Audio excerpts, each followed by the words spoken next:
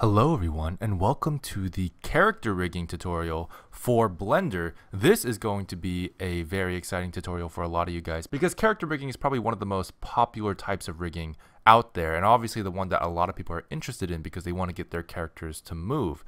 And before you animate, of course, you have to make sure your characters can move because you can't just animate this one guy, moving around. Now, if you want to get this guy, this is a character named Archibald. He is a snowman that I created for the Blender Cloud Toon tutorial workflow. And you can actually check that out and download him for free on the Blender Cloud. So I recommend going there. And if you want to see the entire Toon tutorial, you'll get to see the full rigging process of this character with Rigify, with a little bit more of an advanced face rig and stuff like that on there with a subscription. But you can download him for free. The link should be in the description. And let's just go ahead and get started. So character rigging is very interesting and actually pretty simple to do. Now we're going to do a few things here that involve different add-ons and stuff like that. Now, before we actually get started, we're going to have to turn on a certain add-on. So we're going to go ahead and go into our preferences, and we're going to go ahead and hit Control-Alt-U. So that should bring up your preferences window. Go ahead and go to the add-on section of the preferences, and then search in this search bar here, Rigify. And you'll notice that there is a Rigify option that I already have checked, but you want to make sure yours is checked. And this will actually enable you to add what's called a meta rig. So if we go ahead and go in here, and close that preferences window. So now we can go ahead and hit Shift A and add an armature, and you'll notice in this armature menu there is the single bone like before, but now there's three other options. We have the human meta rig, then we have the animals meta rig, which is a sub menu with some pretty cool animals, and that's pretty cool. And then we also have a basic meta rig, and here we have the basic human meta rig and the basic quadruped. Now the human meta rig might seem tempting to use at first, but if we actually open that up, you'll notice it's pretty complicated. There's a lot of complicated facial structure bones in here that we don't actually need. So I'm just going to go ahead and undo that and then add the other one, the basic human meta rig, and that will give us, as you can see here, a very, very basic rig that has all the bones that we really need to create a humanoid character. So I'm going to go ahead and bring this guy in here, and Alt-G to bring him in here.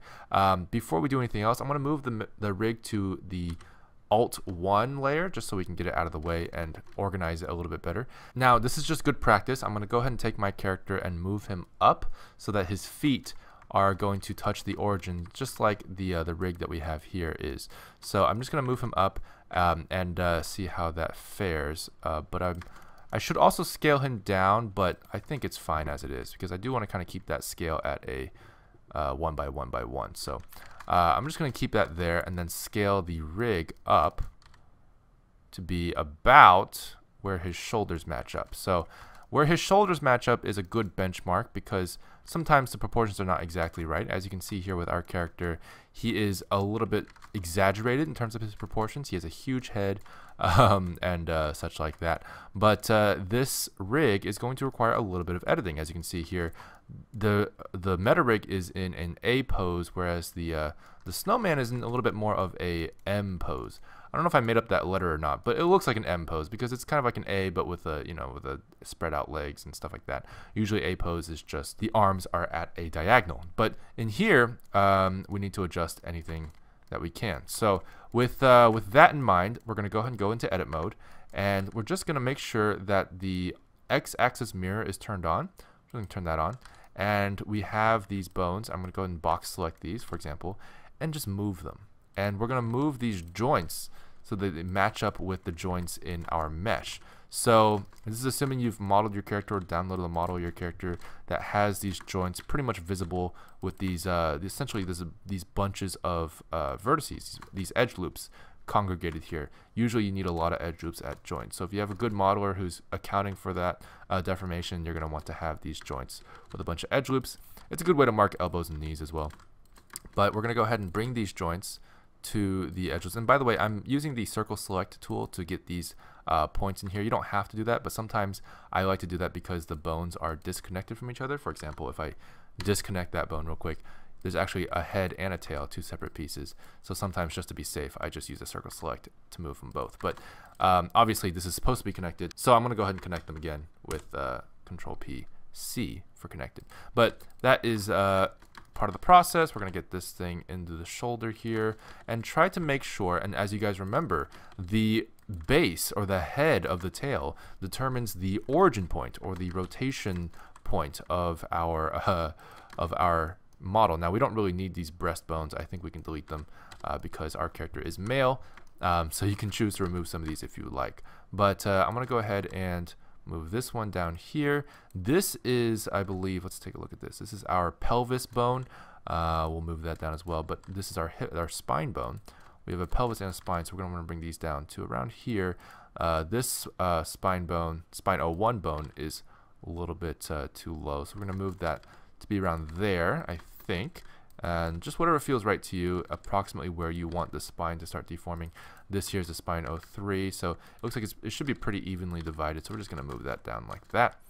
And we actually have two neck bones here. They're called spine 04 and spine 05, but they're basically neck bones. And of course this spine 06 is actually the head bone. So I'm going to go ahead and leave those neck bones in there, but make sure that they are very, very small because it's going to be practically negligible. But I want to leave them in there just in case. And then this is going to be, let's just leave it up, just like that. Make it pretty big so that we have that there. Actually, I do kind of want to delete these neck bones because I don't think they're going to be necessary. I want to see if that's going to be okay. Should we connect these two? I don't think we have to, but we should make sure that these are parented. I'm going to pull it out first and see if there's a relationship line. There is, so it is parented just fine. And I'm just going to leave it like that. So once you have all the bones there, this meta rig is mostly just there to give you a head start for getting all the bones that you need, as well as naming them properly. As you can see here, we have shin.l, thigh.l, thigh.r, shin.r.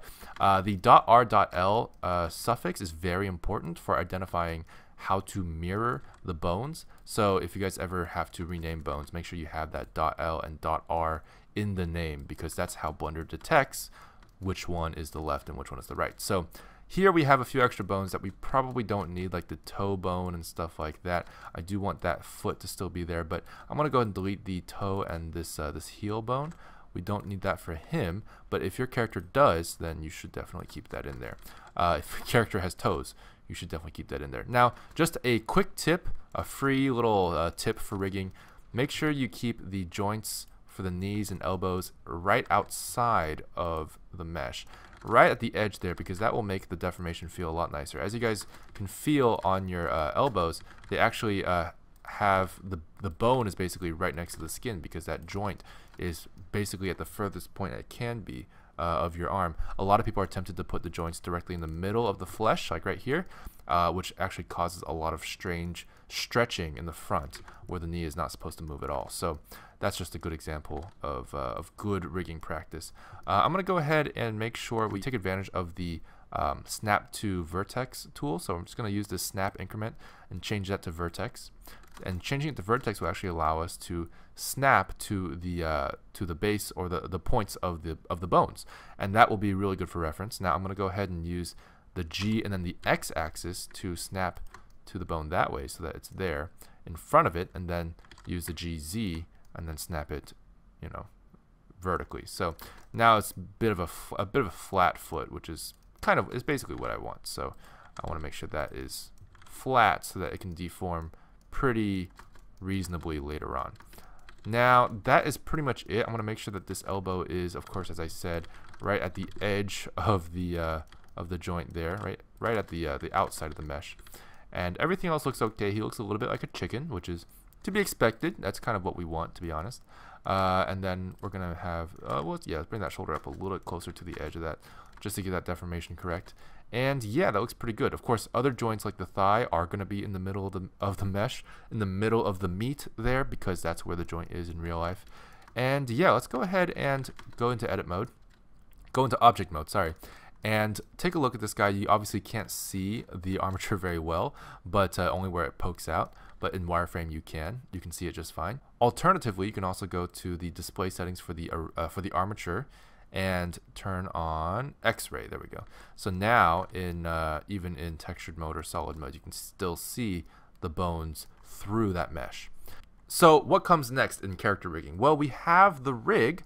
The next part is the weight painting. We have to make sure that this rig is driving different parts of the mesh.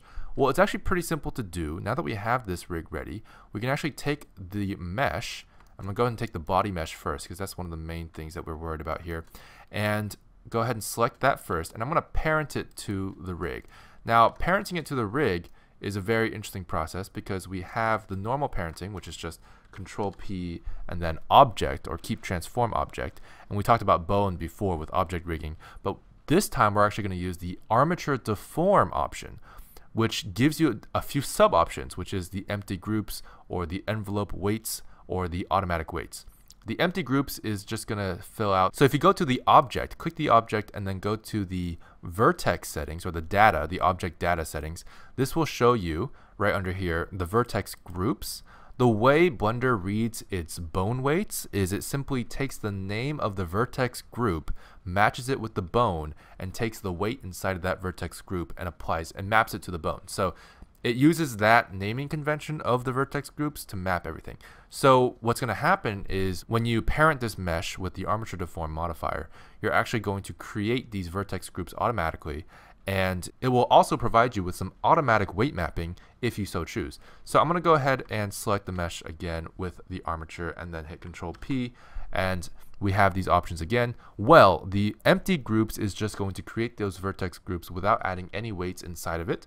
The envelope weights is not going to use the vertex groups at all, but rather just use the envelope deformation, which is just basically an average of the area around the bone, deforming the vertices that are within that area. It's not as good, but you can get away with some pretty simple stuff if you do it, very hastily or very quickly.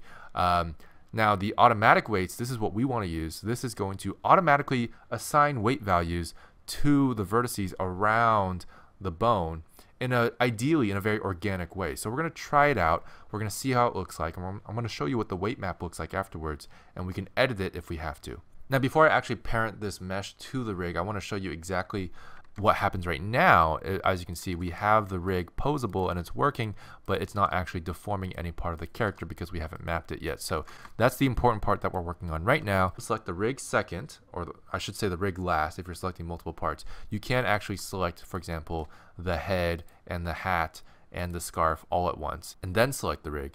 And then hit Control P, and then hit, as we said earlier, automatic weights. We're going to go and select automatic weights now.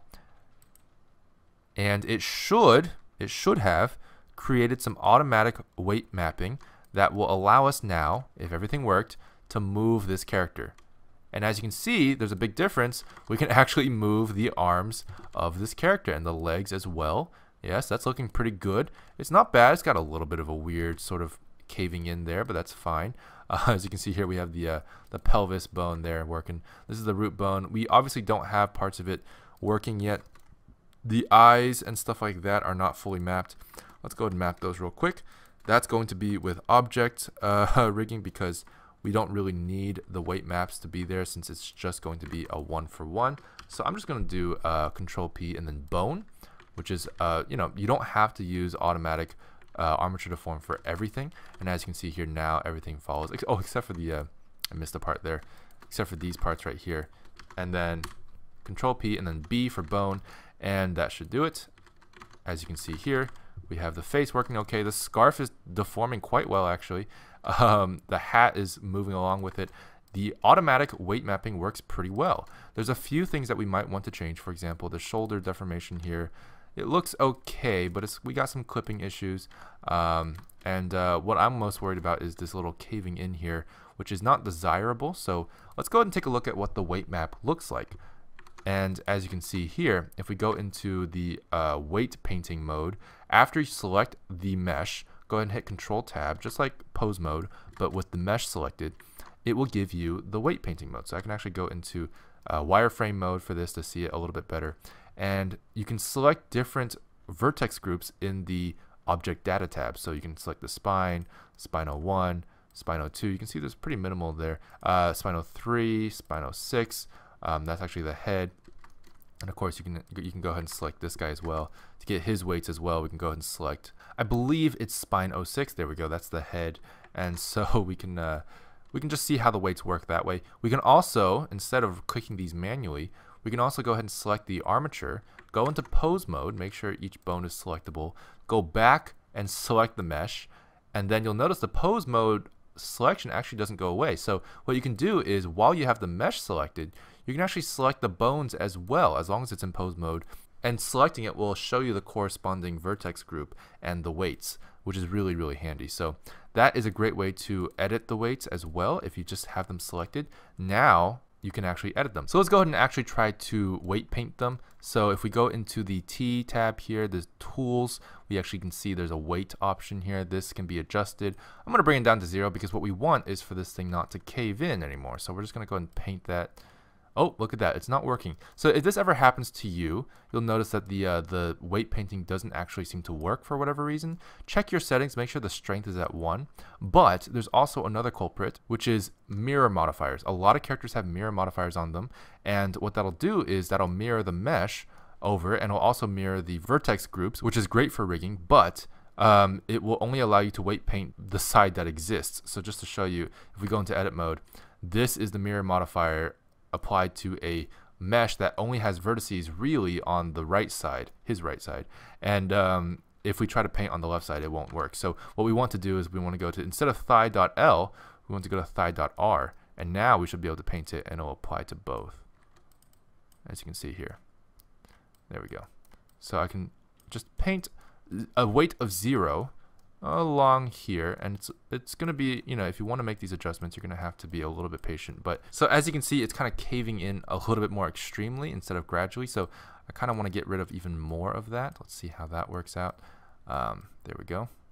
See how that works out. That's a lot better. That is a lot better. So it looks a lot more natural now. Maybe we can get rid of this as well. That's not too bad. So once we get that done, it'll actually already mirror to the other side. So as you can see here, because of the mirror modifier, we have a great, easy to use left and right side immediately.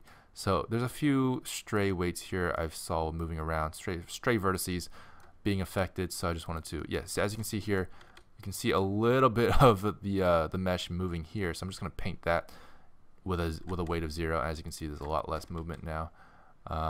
Yeah, so that's basically how to weight paint with automatic weights first as a base for your character. The meta rig is very easy to use. It's natively installed with every Blender install. So you just go ahead and download Blender, and you'll already have the meta rig available as long as you turn on Rigify.